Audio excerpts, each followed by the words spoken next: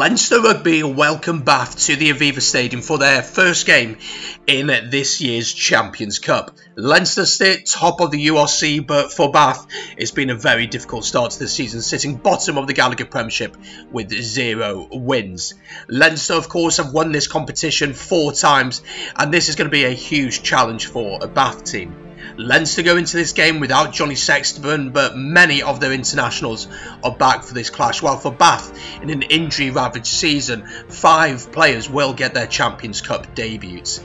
Join me live for a watch-along of this game. Coverage starts at 3 o'clock UK and Ireland time, with kick-off at 3:15.